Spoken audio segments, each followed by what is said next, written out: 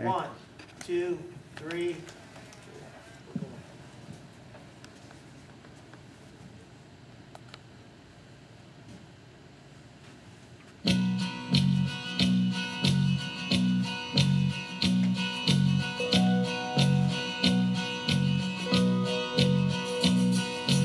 Everyone considered him the coward of the county.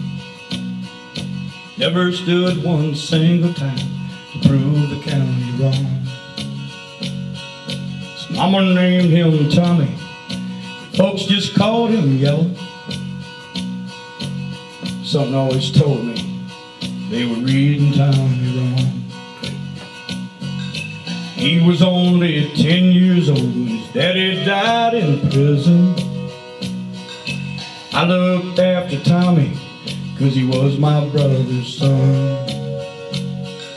Still recall the final words my daddy said to Tommy: "Son, my life is over, yours has just begun. Promise me, son, not to do the things I've done. Walk away from trouble if you can.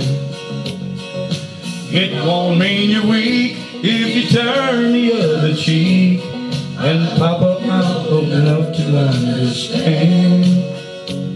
Son, you don't have to fight to be a man." Someone for everyone. Tommy's love was Becky. In her arms he didn't have to prove he was a man. One day while he was working, the Gatlin boys came calling. Well, they took turns at Becky, and there were 3 of them.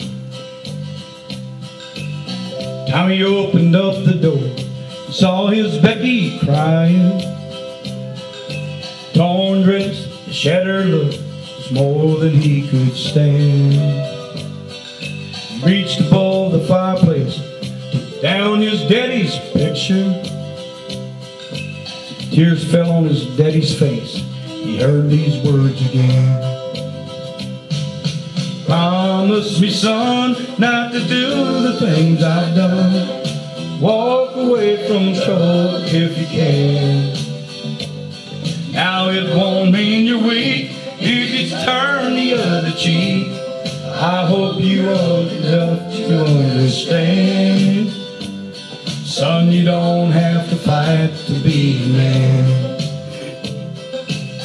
Gatlin boys just laughed at him when he walked into the barroom.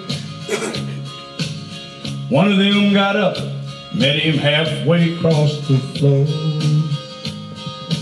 Tommy turned around, they said, "Hey, look, old Yeller's leaving." You could have heard a pin drop, and Tommy stopped and locked the door. 20 years of crawling bottled up inside him. Wasn't holding nothing back, let him have it all. Tommy left the barroom. Now the Gatlin boy was standing. He said, "This one's for Becky." He watched the last one fall.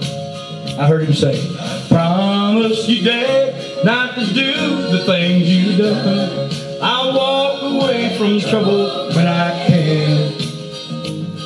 Now please don't think I'm weak. I didn't turn the other cheek. And Papa, I sure hope you'll understand. Sometimes you gotta fight when you're a man." Everyone considered him coward of the county.